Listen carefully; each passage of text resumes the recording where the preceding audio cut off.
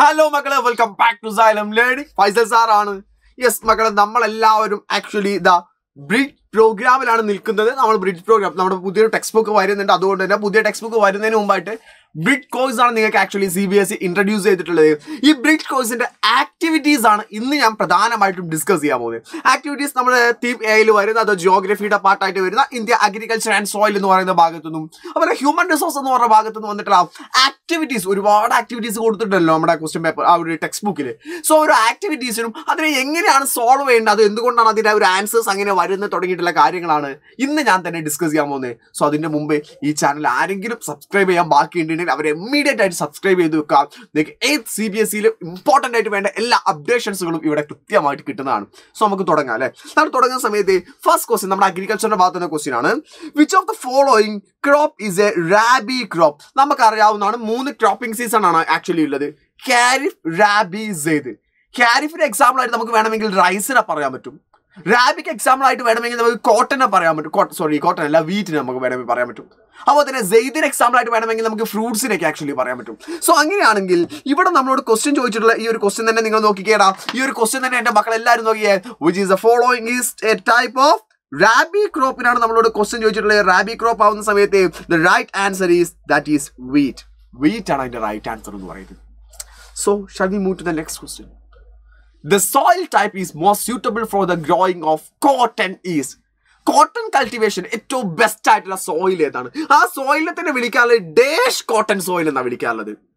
അത് ഏത് കോട്ടൺ സോയിലാ? ഏത് കോട്ടൺ സോയിൽ എന്നാ വിളിക്കാറ് actually? That is black cotton soil. Black സോയിലിനെ തന്നെ വിളിക്കുന്ന പേരാണ്. ബ്ലാക്ക് സോയിലിനെ തന്നെ അറിയുന്ന മറ്റൊരു പേരാണ് ആക്ച്വലി ബ്ലാക്ക് കോട്ടൺ സോയിൽ എന്നാണ് actually വിളിക്കാറുള്ളത്. So that's why we should be known as the black cotton soil. അപ്പോൾ കോട്ടൺ ആണ് റൈറ്റ് ആൻസർ എന്ന് പറയുന്നത്. ദെൻ അതുപോലെ തന്നെ ദ തേർഡ് ക്വസ്റ്റ്യൻ എന്ന് പറയുന്നത് the green revolution in India mainly focus on the which type of crops? നമ്മുടെ green revolution ഉണ്ടാവുന്ന നമ്മുടെ ഇന്ത്യക്ക് ഇൻഡിപെൻഡൻസ് കിട്ടുന്ന സമയത്ത് ഇന്ത്യയിൽ ഭയങ്കരമായിട്ട് ഫുഡ് സ്കേഴ്സിറ്റി ഉണ്ടായി. ഭക്ഷണം കിട്ടാത്ത അവസ്ഥ വന്നു. അപ്പോൾ ആ സമയത്ത് തന്നെ ഫുഡ് സ്കേഴ്സിറ്റി ഉണ്ടായത് തന്നെ ഭക്ഷണം കിട്ടാത്ത സിറ്റുവേഷൻ വന്നുകൊണ്ട് തന്നെ ജനങ്ങൾക്ക് എല്ലാവർക്കും നന്നായിട്ട് ഭക്ഷണം കിട്ടണം എന്നുള്ളത് കൊണ്ടായിരുന്നു പ്രധാനമായിട്ടും അന്ന് അതിനെ ഫോക്കസ് ചെയ്തിരുന്നത്. അപ്പൊ അന്ന് ഏറ്റവും കൂടുതലായിട്ട് ഫോക്കസ് ചെയ്തത് വീറ്റിനെയും റൈസിനെയും ആയിരുന്നു. അപ്പൊ ഈ വീറ്റും റൈസും കൾട്ടിവേറ്റ് ചെയ്താണ് ശരിക്കും ഈ ഗ്രീൻ റവല്യൂഷൻ എന്ന് പറയുന്നതിന് ആക്ച്വലി നമുക്ക് പറയാൻ പറ്റും. അപ്പൊ ഈ ഒരു വീറ്റും റൈസും ഒക്കെ ഏതിലാ വരിക? പൾസസ് ആണോ? വീറ്റ്, റൈസ്, ഫ്രൂട്ട്സ് ആണോ? അതുമല്ല, ദാറ്റ് ഈസ് ഫുഡ് ഗ്രെയിൻസ് ആണ്. ഫുഡ് ഗ്രെയിൻസ് ആണ് ആക്ച്വലി നമ്മൾ വീറ്റും അതുപോലെ തന്നെ റൈസിനെയൊക്കെ പറയാൻ പറ്റുക. സോ ഇതാണ് നമ്മുടെ ഒരു MCQ ക്വസ്റ്റ്യൻസുകൾ തന്നിരുന്നത്. എന്നാൽ ഇവിടെ നിന്നൊരു ഡീറ്റെയിൽഡ് ക്വസ്റ്റ്യൻ ആയിരുന്നു. Define agriculture and mention 2 types of farming practices in India. ഇതൊക്കെ നമ്മൾ ഡീറ്റെയിൽ ചെയ്തിട്ട് നമ്മുടെ ലൈവ് കഴിഞ്ഞിട്ടുണ്ട്. ആ ലൈവ് കാണാത്ത മക്കളുടെ നിർബന്ധമായിട്ടും കാണണം കേട്ടോ. കഴിഞ്ഞ 2 ദിവസം മുമ്പ് നമ്മുടെ ലൈവ് എടുത്തിട്ടുണ്ട്. ആ ലൈവ് കൃത്യമായിട്ട് നമ്മൾ ഡിസ്കസ് ചെയ്തിരുന്നു. സോ മക്കൾ, അഗ്രികൾച്ചർ എന്താണ് നമ്മൾ ഡിഫൈൻ ചെയ്യുകയാണെങ്കിൽ നമുക്കിതാ പറയാം. Agriculture is A practice of growing crops grow ചെയ്യുന്നതാണ്. റിയറിങ് ആനിമൽസ്, അല്ലെങ്കിൽ നമ്മൾ ആനിമൽസിനെ റിയർ ചെയ്യുന്ന ആനിമൽസിനെ വളർത്തുന്നതാണ്. And other activities related to the farming for food, fiber and other products. നമ്മൾ ഫാം ചെയ്യുന്ന, കൃഷി ചെയ്യുന്നതിന് വിളിക്കുന്ന പേരാണ് ആക്ച്വലി അഗ്രികൾച്ചർ എന്ന് പറയുന്നത്. അഗ്രികൾച്ചർ പല ടൈപ്സ് അഗ്രികൾച്ചർ നമ്മൾ പറയുന്നു. സബ്സിഡൈസ്ഡ് ഫാമിംഗ് പറയുന്നു, അതുപോലെ തന്നെ ഇന്റൻസീവ് സബ്സിഡൈസ്ഡ് ഫാമിംഗ് പറയുന്നു, കൊമേഴ്ഷ്യൽ ഫാമിംഗ് പറയുന്നു, പ്ലാന്റേഷൻ ഫാമിംഗ് പറയുന്നു. അതിൽ ഏതെങ്കിലും 2 ടൈപ്പാണ് നമ്മളോട് ചോദിച്ചത്. ഇവിടെ നമ്മൾ എന്തെങ്കിലും സബ്സ്റ്റൻസ് ഓഫ് ഫാമിങ്ങും അതുപോലെ തന്നെ കൊമേഴ്ഷ്യൽ ഫാമിങ്ങും നമ്മൾ എഴുതി വെച്ചു എന്ന് മാത്രമേ ഉള്ളൂ. നമുക്ക് പ്ലാന്റേഷൻ ഫാമിംഗ് എഴുതി വെക്കാം. അതുപോലെ തന്നെ നമുക്ക് എന്ത് ചെയ്യാം, മറ്റു ഇന്റൻസീവ് സബ്സ്റ്റൻസ് ഓഫ് ഫാമിംഗ് നമുക്ക് എഴുതി വെക്കാം. പ്രിമിറ്റീവ് സബ്സ്റ്റൻസ് ഓഫ് ഫാമിംഗ്, ഈ പ്രിമിറ്റീവും ഇന്റൻസീവും നമ്മൾ സബ്സ്റ്റൻസ് ഓഫ് ഫാമിംഗിൽ വരുന്നതാണ്. സോ നമുക്ക് എന്ത് ചെയ്യാൻ പറ്റും, ഡിഫറെന്റ് ടൈപ്സിന് ആക്ച്വലി നമുക്ക് കാറ്റഗറൈസ് ചെയ്യാൻ പറ്റും. Okay, so the next question എന്ന് പറഞ്ഞാൽ why is the crop rotation important for maintaining the soil fertility? അല്ല, ക്രോപ്പ് റൊട്ടേഷൻ എന്ന് പറയുന്നത് ഒരേ ലാൻഡിൽ നമ്മൾ ഒന്നിലധികം ക്രോപ്പുകൾ എന്ന് വെച്ചാൽ ഒരു സമയത്ത് ഒരു ക്രോപ്പ് കൾട്ടിവേറ്റ് ചെയ്തു, എന്നിട്ട് അടുത്ത ക്രോപ്പ് കൾട്ടിവേറ്റ് ചെയ്തു, എന്നിട്ട് അടുത്ത ക്രോപ്പ് കൾട്ടിവേറ്റ് ചെയ്തു. അതാണ് ആക്ച്വലി ക്രോപ്പ് റൊട്ടേഷൻ എന്ന് പറയുന്നത്. എന്തുകൊണ്ടാണ് ഈ ഒരു ക്രോപ്പ് റൊട്ടേഷൻ എന്ന് പറയുന്നത് സോയിലിന്റെ ഫെർട്ടിലിറ്റിയെ മെയിൻറ്റെയിൻ ചെയ്യുന്നുണ്ട് എന്ന് പറയാനുള്ള റീസൺ എന്ന് പറയുകയാണെങ്കിൽ നമുക്ക് പറയാൻ പറ്റും, ഈ crop റൊട്ടേഷനിലൂടെ prevent soil exhaustion.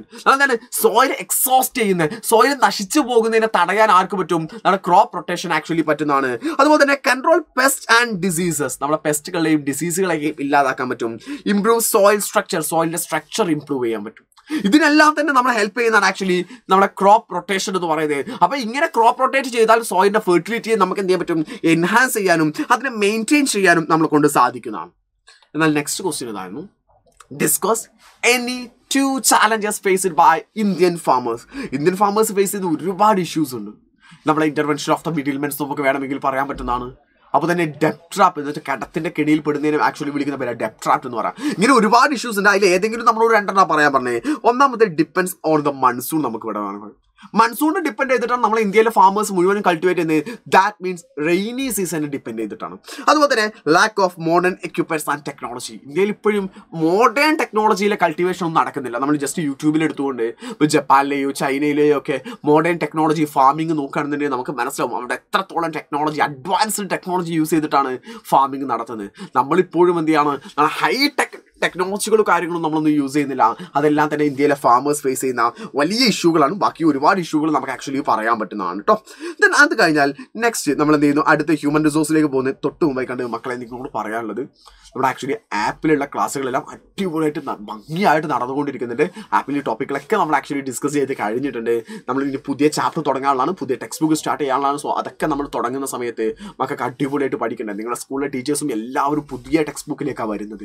So അതുകൊണ്ട് തന്നെ നമുക്ക് നന്നായിട്ട് കോണ്ടന്റ് റിച്ചർ ആയിട്ട് വേണം ഇവിടെ നമ്മൾ മുകളിലേക്ക് കയറി പോകാൻ വേണ്ടിയിട്ട്. കാരണം നമ്മുടെ 8th ബേസ് ചെയ്തിട്ടാണ് 9th വരുന്നത്. 9th ബേസ് ചെയ്തിട്ടാണ് അടുത്ത നിങ്ങൾ 10th മെയിൻ എക്സാമിനേഷൻ, നിങ്ങൾ ബോർഡ് എക്സാമിനേഷൻ എഴുതേണ്ടതുള്ളത്. സോ അതുകൊണ്ട് തന്നെ നിങ്ങളുടെ 8th നിങ്ങൾ പെർഫെക്റ്റ് ആയിട്ട് സ്റ്റിച്ച് ചെയ്തിരിക്കണം.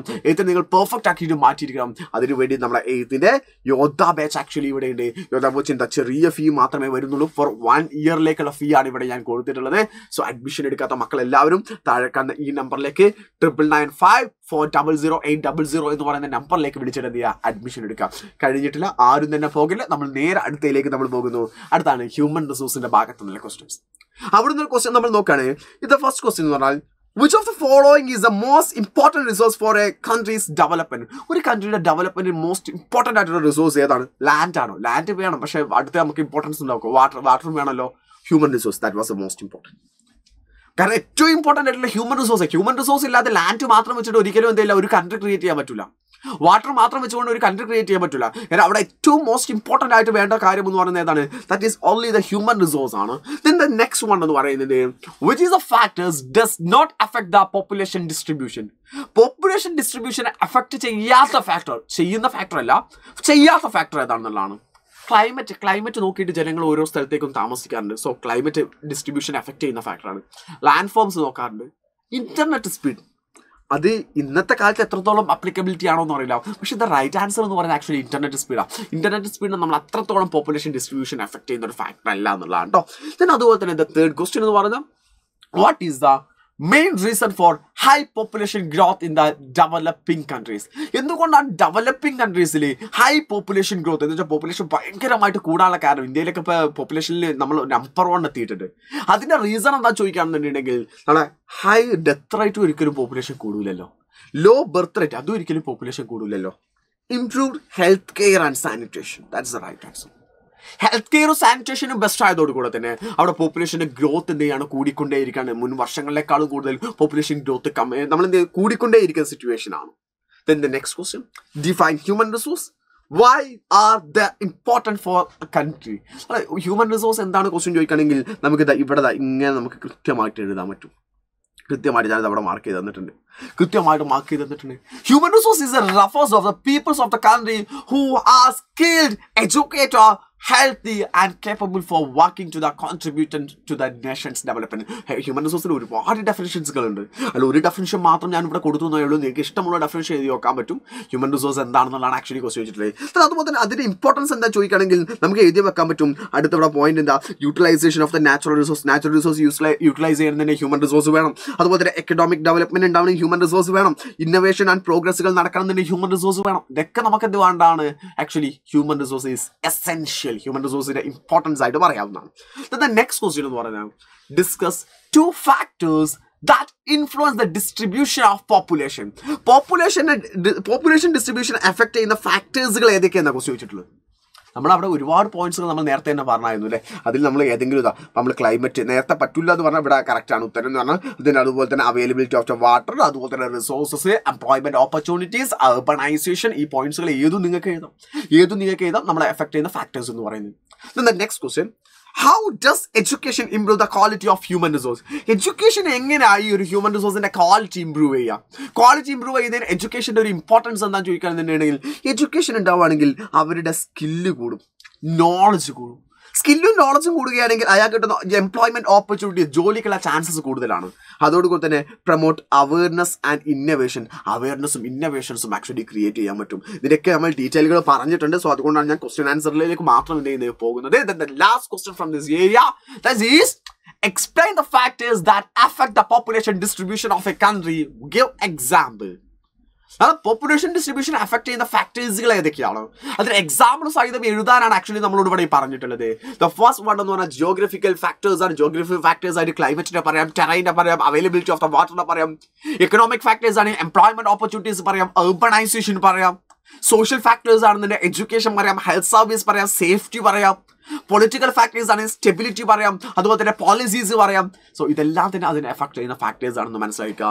സോ ഇത്രയേ ഉള്ളൂ മക്കളെ ഈ ഒരു ഏരിയ എന്ന് പറഞ്ഞാൽ. സോ അതിൻ്റെ ആക്ടിവിറ്റീസ് നമുക്ക് സെറ്റ് ആയല്ലോ മക്കളെ, ആക്ടിവിറ്റീസ് സെറ്റ് ആയല്ലോ. നിങ്ങൾക്ക് അടിപൊളിയായിട്ട് പറഞ്ഞ കാര്യങ്ങൾ മനസ്സിലായിട്ടുണ്ടെങ്കിൽ, ഈ ആൻസേഴ്സുകൾ ആക്ടിവിറ്റീസുകളുടെ ഉത്തരങ്ങൾ കിട്ടിയ നിങ്ങൾക്ക് ബെനിഫിറ്റ് ആയിട്ടുണ്ടെങ്കിൽ ജസ്റ്റ് കമൻറ്റ് ബിലോ. ഞാൻ നിങ്ങളുടെ കമൻറ്റുകളെല്ലാം വായിക്കുന്നതാണ്. Tata, bye bye, thank you.